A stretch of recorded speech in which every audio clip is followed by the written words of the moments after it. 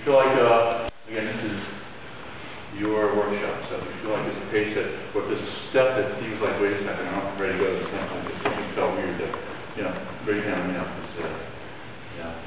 I won't know about that. So,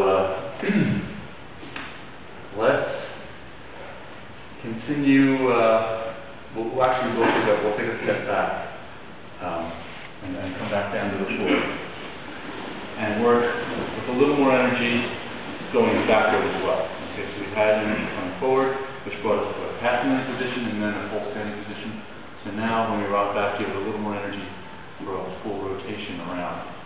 So if you want to watch for a moment, and most of you know this, just sit back, kick back with your front foot,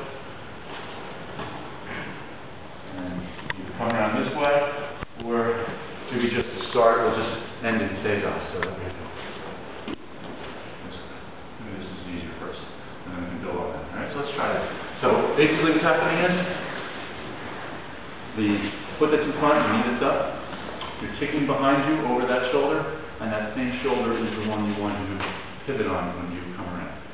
Okay, so my right leg's forward, I kick the right foot back, I go over the right shoulder, and then I can just allow myself to settle in here. Another thing that will help you too, to guide you, is the foot that's in front. If you put that arm out, that can act almost as a kickstand. So if you feel like you're going to be, the bounce is a little precarious here, you can give some support to that and enjoy it. I'll give it a shot. Actually, coming from the edge might help you visually to know you've got more margin in there. Okay? So we'll alternate. So we can try one side and then the other. See how it goes. Just again, the most important thing, if in mid-flight you're, uncertain which shoulder, pick a shoulder. Just don't go over your head in there, right? That's the safe thing, okay? There's a more correct shoulder, but the incorrect shoulder is much better than alternately looking at your head. So.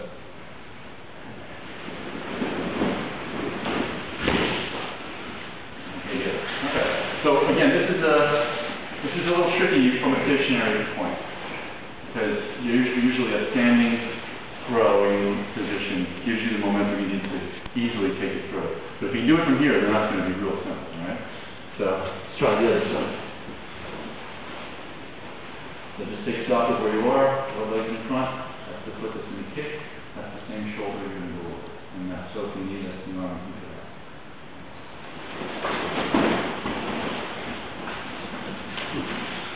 Alright, not bad. So you're getting around, that's good. Now we're going to think around, right? So if you feel, you want, as round as you are here, you want to keep that round. So I feel that I'm suddenly going to open out, and that'll drift sideways. So make sure all that fits together. So try that again. So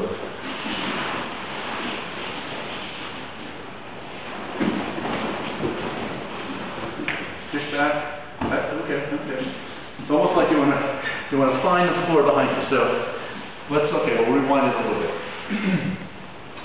Let's imagine you're going to go all the way over, but instead, just take your foot, and if you can, just find the floor here, and just take it to that side. So if it's my right foot in front, find the floor, and then you can rock back. See how that goes.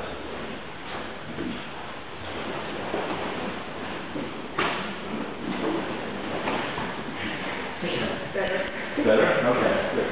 Yeah, and definitely make the contact, and hold yourself there for a moment. So that you can kind of establish where you are. Hold it, and then just push back.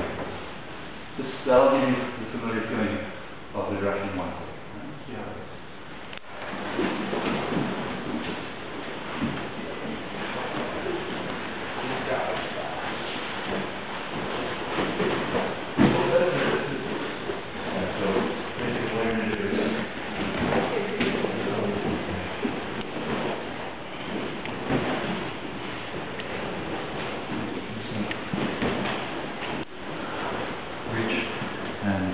Plant that one.